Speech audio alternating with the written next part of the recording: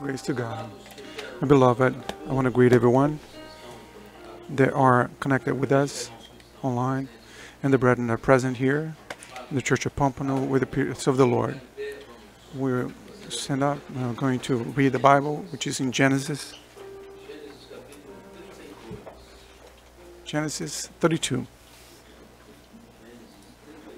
Genesis 32. We're going to read verse 22 from verse 20. Genesis 32 from verse 22 all the way to 31. I'm going to read the verses, the even verses, and the church may help reading the odd verses. Verse 22 says the following: And he arose the night and took his 2 wives, his 2 female servants, and his 11 sons, and crossed over the ford of Jacob. He took them, sent them over the brook, and sent over what he had. Then Jacob was left alone, and a man wrestled with him until the breaking of day. Now when he saw that he did not prevail against him, he touched the socket of his hip, and the socket of Jacob's hip was out of joint as he wrestled with him.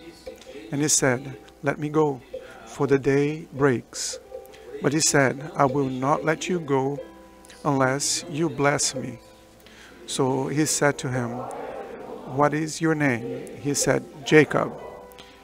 And he said, Your name shall not longer be called Jacob, but Israel, for you have struggled with God and with man and have prevailed.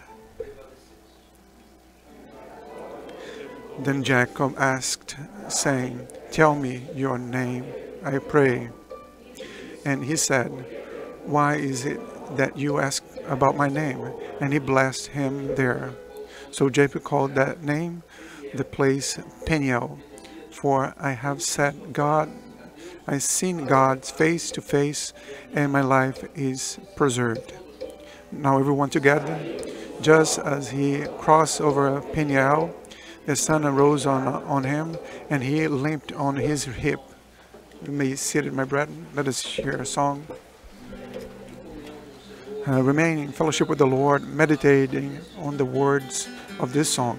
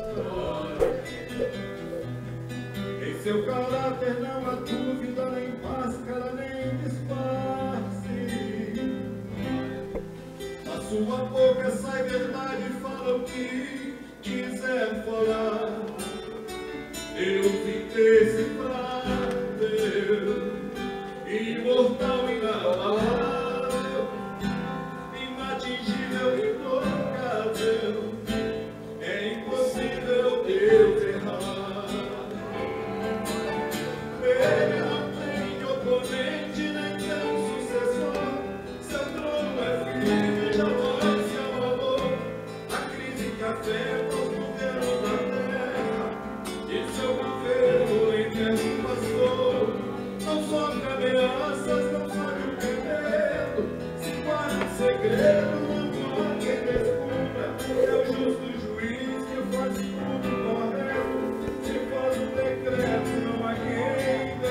Oh, glória, aleluia.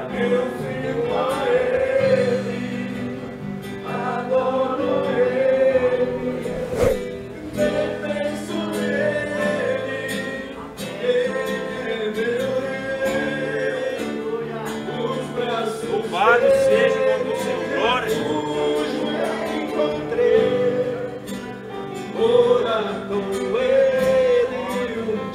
Glória, Jesus. Aleluia! Glória, Jesus. Louvado seja o teu nome, Senhor! Glória a Deus!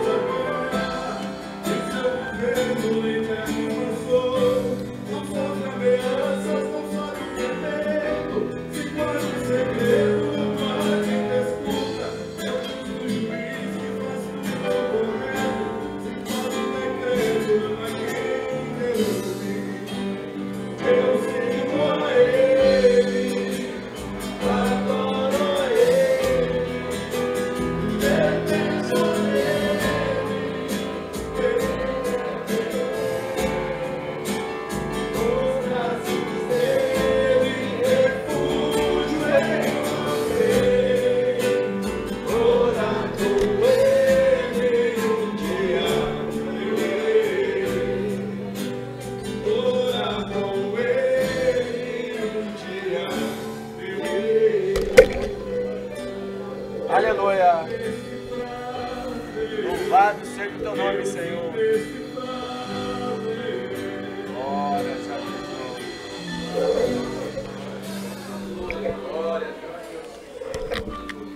Hallelujah. How good it is to serve this wonderful God. Brethren, I want to approach this topic today, a night of salvation, the meeting of man with God. We know that there are many people that have had this experience of salvation here. But surely there are some people that have not had this wonderful meeting with the Lord. And we want to use this example here of the Old Testament, which is a struggle between a man with God, a battle between him. Gives it very clear to us how much man desires to have a meeting, a true meeting, a blessing, a wonderful blessing of having this closeness with God, which is the desire of every human, especially of those that are away from God, that we call sinner. So I want to approach this topic with the brethren about Jacob. And his name means the one that supplanter, the ones that goes over everybody, that does not respect anybody's limit. And Jacob reminds us in his life and his struggle for blessing from his birth all the way to the whole story of his life. His name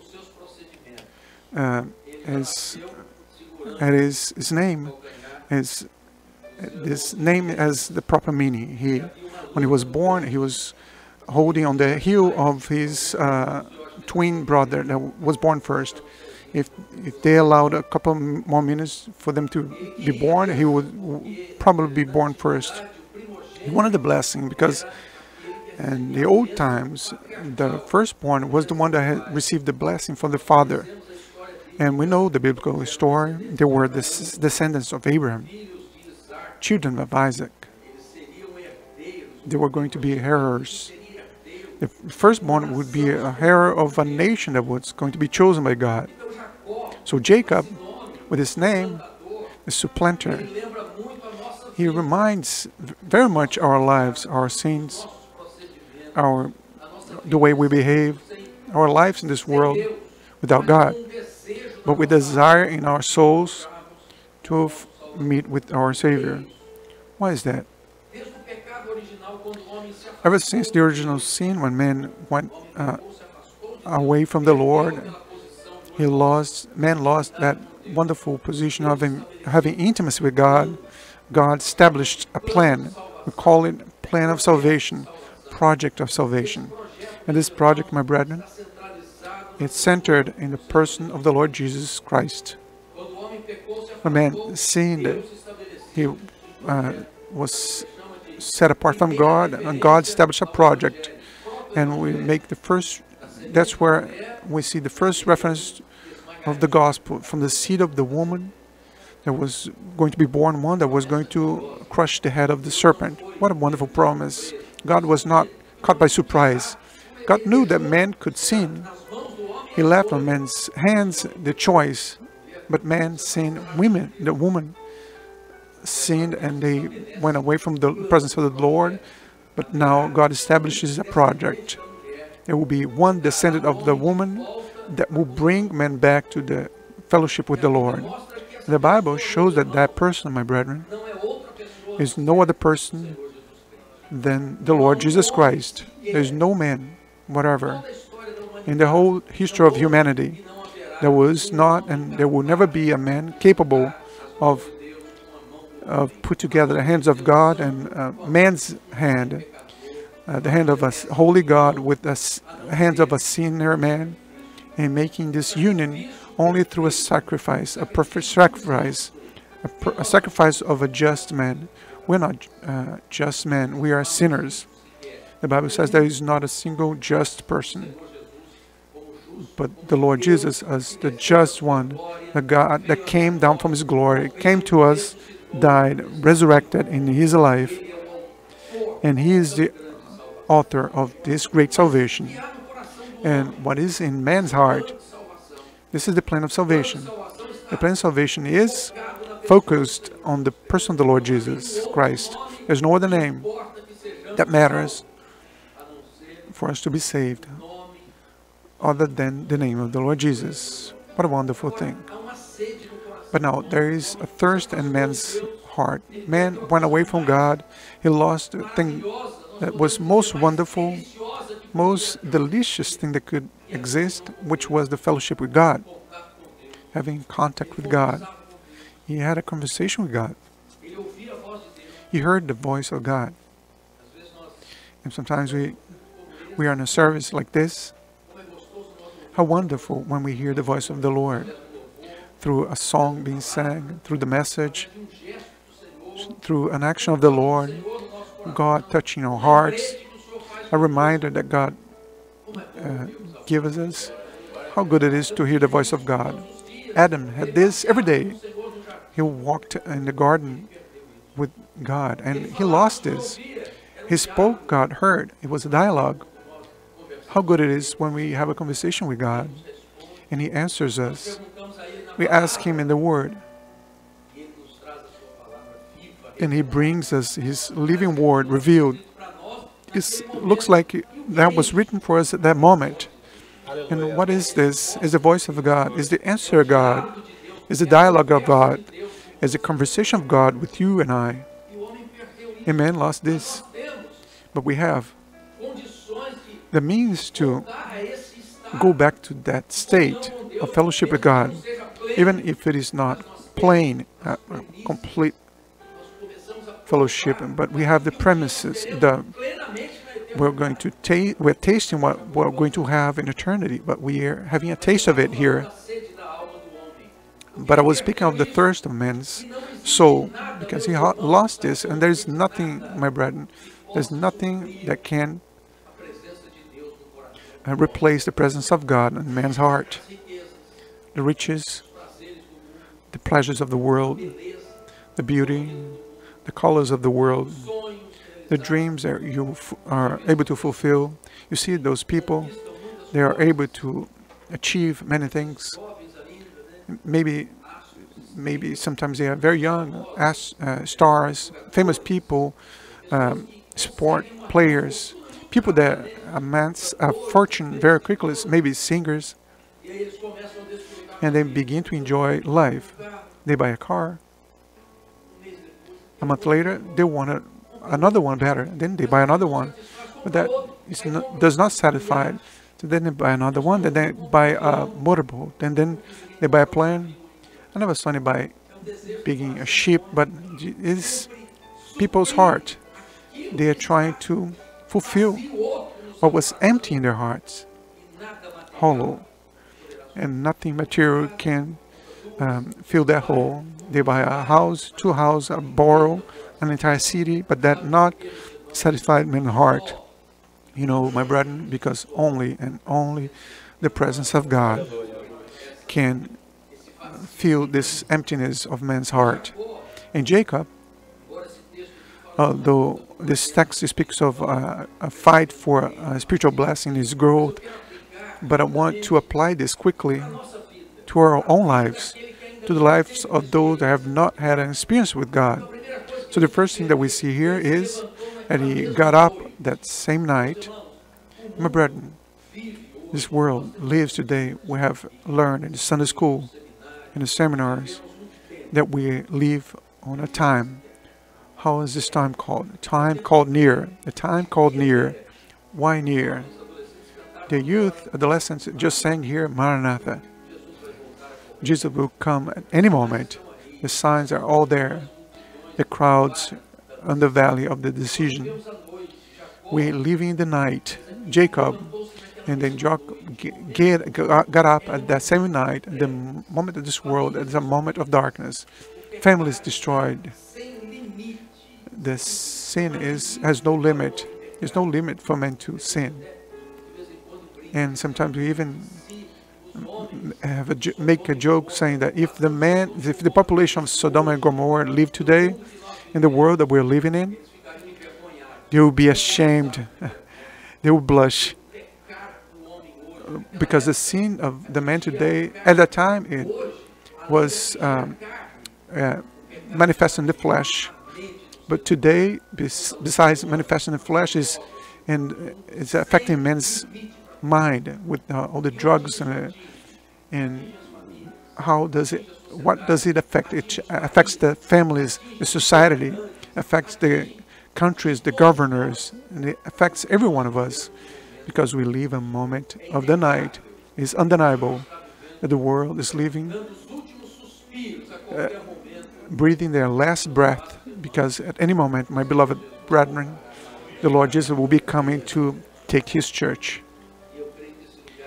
And I believe that this place will be empty here. Blessed be the name of the Lord. The darkness are out there. The multiplication of sin. Sometimes people there are affected by illnesses that have no cure. It has nothing to do with medicine. Sometimes there are illnesses of the soul, and we studied this morning with the brethren a mind that was affected by illnesses, but the Lord wants to transform this in men's lives. And Jacob did something interesting, my brethren. He let it pass everything that he had, his family, wife, children, his material goods, exactly at this moment of darkness. That man began to give worth to the spiritual things. And we praise the name of the Lord because you are here tonight. You could have been in many other places trying to satisfy the thirst of your soul, but you entered here and God will satisfy the thirst of your soul because he can do this. But now man has this meeting. He stays alone. He is a moment of meditation. It's a moment in which you need to make an evaluation of your life. You need to place in the presence of the Lord your failures, your sins. Evaluate what is going to come if Jesus comes right now. Have you imagined? If Jesus comes now. No, Pastor, wait a minute. Wait a minute because I need to fix something up. I need forgiveness to give. I need to fix something in my house. My brethren, the Bible says that the moment of the night and the moment is a moment that we need to be vigilant. And we need this.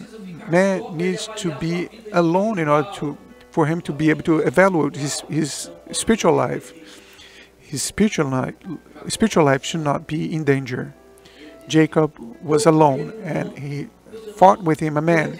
My brethren, during the night, can you imagine the whole night? We can apply an interesting thing. See, the night is a difficult moment. It speaks of the moments of darkness and trial.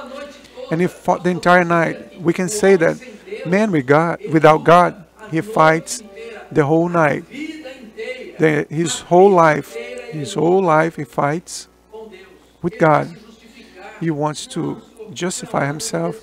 He's saying, oh, no, Lord, it's not time for me to make a decision. I'm a good person.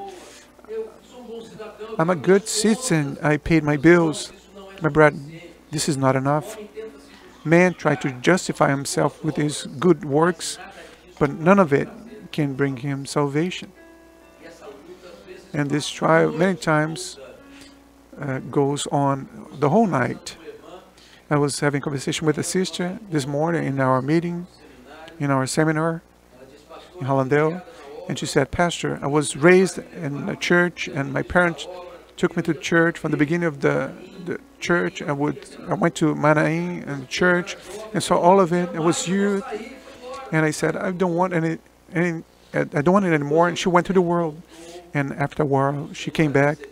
The Lord has received her and gave her a blessing to her life. But she complained about one thing that many complain. Oh, why didn't I come back sooner? Why did I waste all this time in the world? Why didn't I come back to the presence of the Lord? My brethren, the night is out there. You may be fighting with God, trying to justify yourself, trying to overcome this battle. And God wants you to win, but He wants you to win in a different way. Our victory begins with our confession and with our repentance and was surrendering our lives to God. Look how interesting it was. When the night was over and the morning broke, the Lord asked him. The Lord asked him, what is your name? What is your name? And the Lord may be asking you, what is your name? And you may say, my name is Jacob. Lord, I'm just like him. I want to go run over everybody. I'm a supplanter, a deceiver. And you know what Jacob was saying, my brethren? What the Lord wants to hear from your heart tonight. I'm a sinner. I need a victory this night. In this life, you need a victory. And there, I understand that it was a confession of Jacob. He could have said, oh, I'm the son of Isaac. I'm grandson of Abraham. No, he said, oh, no, I'm this. I'm Jacob. And that's what God wants to hear from your heart. Your fragility, your necessity, because He wants to give a victory tonight. Blessed be the name of the Lord. And the Lord has done something that was wonderful, my brethren. He says, you're not going to be called Jacob anymore. He changed his name, changed his identity, changed the life of that man. God will do this tonight. You change lives. It's not a partial reform. It's not a quick patch. God does not do a partial reform. The Bible says that when we confess our sin, when we accept Jesus our Savior, when we confess that only through the name of Jesus we are saved, He is our only Savior, He does one thing. He gives us a new life. The Bible speaks of a new birth. There's a vision that the Lord has given here on before the service. The Lord has shown that there was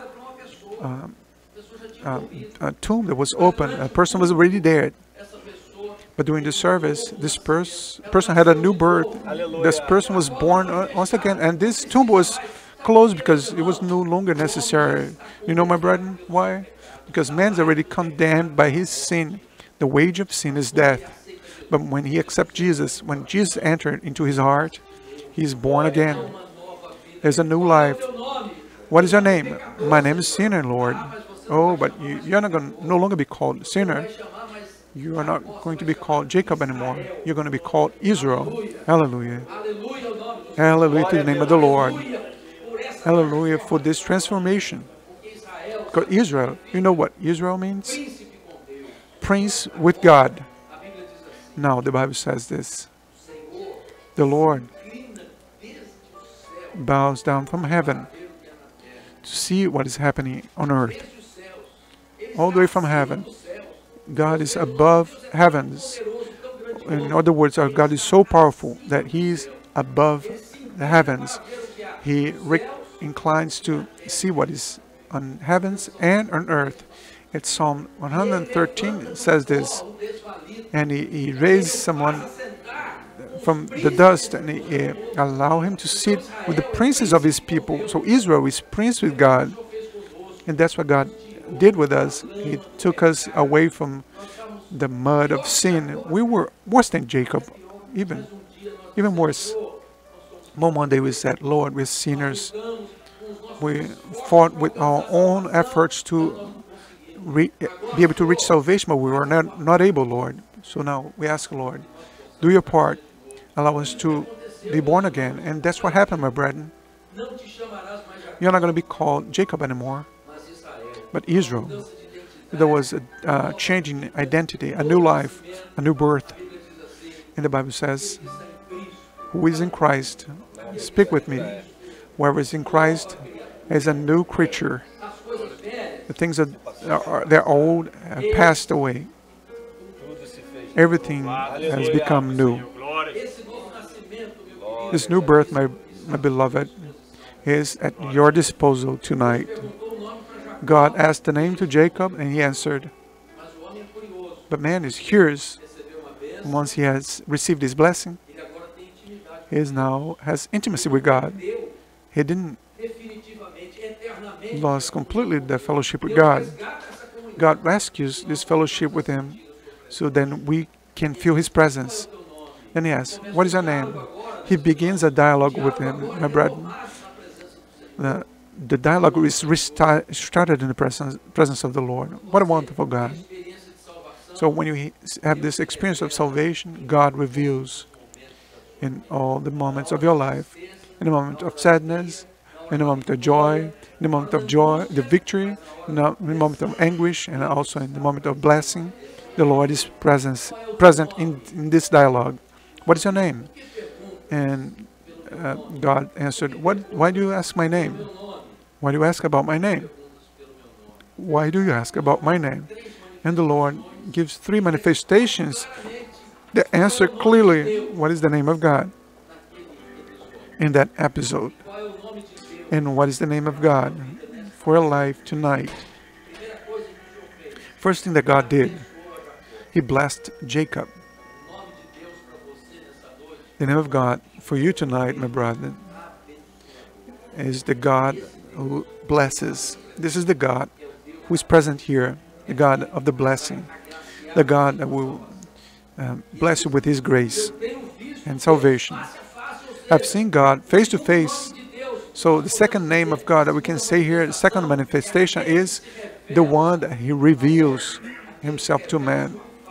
The one that reveals His face to man. Is not a hidden God, an old God has aged, a man that is away from the Lord. No, it's a God that reveals Himself. God is present here. He's a God that blesses, but He walks amongst us. He's alive. He's the one that reveals the face of God. And the third thing, He says the following. I have seen the face of the Lord, and my soul was saved. He is the God Savior. He is here to save your soul. My brethren, the day broke, the night is over, a new day was born in the life of Jacob. He was no longer Jacob, no longer he was a deceiver, he was now a prince with God. And maybe you entered here tonight, like you entered like Jacob, you will live like Israel. You live as a prince. You leave this place blessed. You will have seen the face of God. You will leave this place saved for the glory of the Lord. May God bless the church. May God bless our beloved visitors. I invite everyone to stand up. We're going to sing a song. and give room for the Holy Spirit to work in your heart.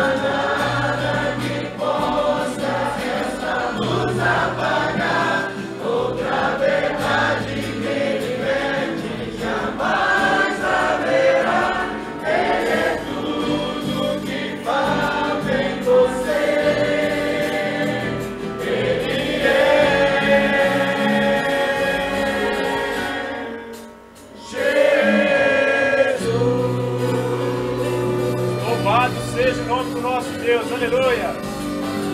Glórias a ti, meu Pai.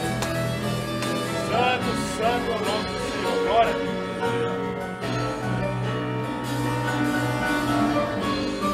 Louvado seja o nome do Senhor. Glória a Deus.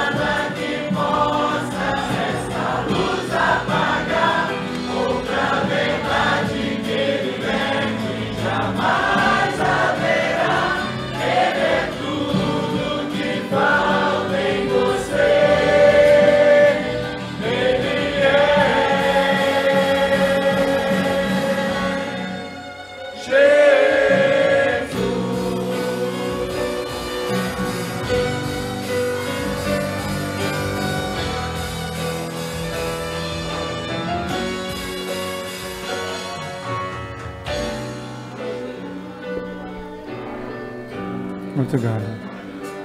Louvado seja o nome do Senhor. Blessed be the name of the Lord.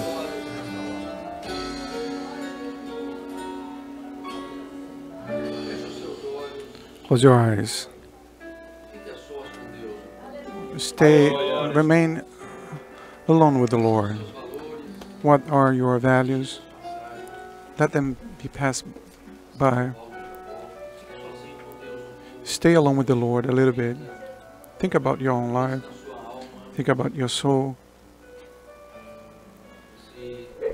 If with your mouth you confess Jesus as the Lord, in your heart you believe that God resurrected him from the dead, you will be saved.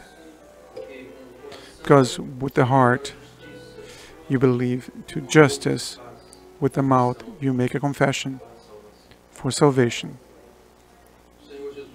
The Lord Jesus is here. He knows that you have been fighting a whole night, your entire life. But you can surrender yourself. You can say, Lord, my name is sinner. I want to give myself to you. My whole life I want to give to you. Make a new day be born in my life. Make a new man and woman be born tonight. I want to receive you as my Savior tonight. Allow a new day to be born, a new birth may happen tonight. I want to live in your presence to restore fellowship and have a conversation with you, Lord. Hallelujah. Very softly.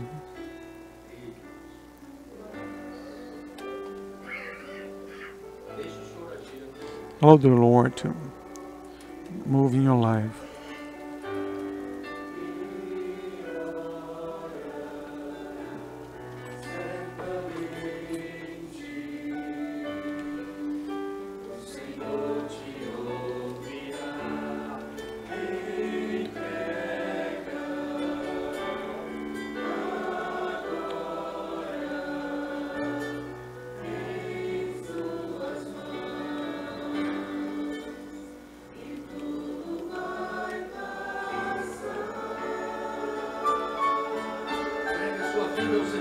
Surrender your life to the Lord.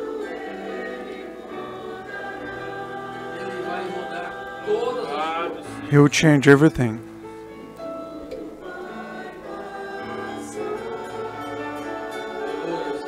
Hallelujah, Lord.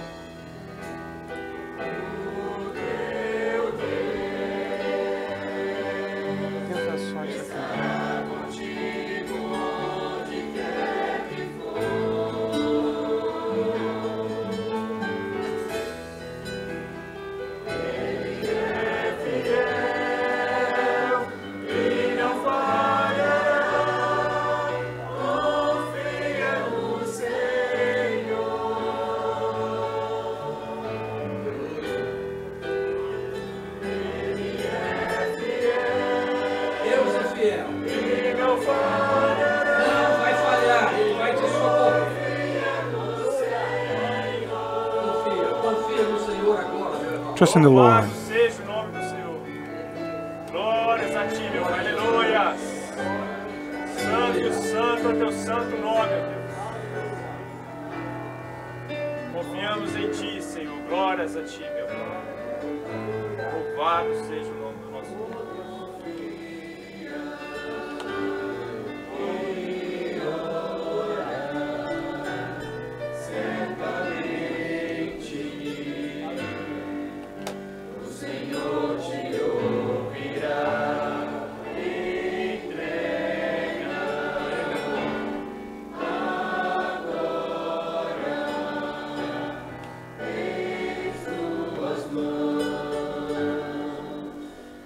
Tu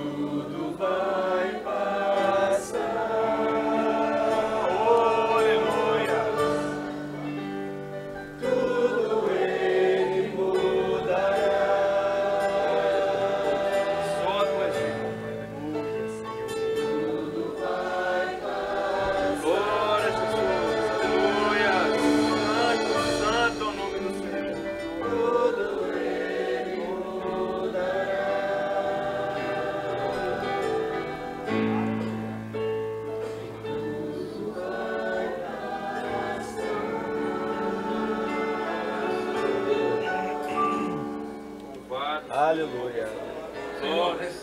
Lord, receive the service. Receive these blessed souls in your presence. Operate, Lord. Do what we were not able to do ourselves. In your name we say the wonderful grace of the Lord Jesus Christ, the love of God, our eternal Father, and sweet consolation of the Holy Spirit be resting upon you now and forever. Amen. The church may be seated, my brethren. Before the assistance, I want to read two spiritual gifts the Lord shown a woman that came here supported and without the desire to leave. But during the service, the Lord brought a lot of joy to her heart. And she began to have a great desire to live in the presence of the Lord. And also there's a man with a heart that was squeezed and suffered a lot. He was very sad with the news that he received from a family member in Brazil. And the Lord brought happiness to his heart, saying, I'm taking care of your family. And I tell you, my son, give me your heart. Let's go to the assistants and to all that visit us. We thank you. Remain a little longer. We're going to give you assistance. We're here are at your disposal to pray for you. Remain seated for a little longer, and I say the peace of the Lord to everyone.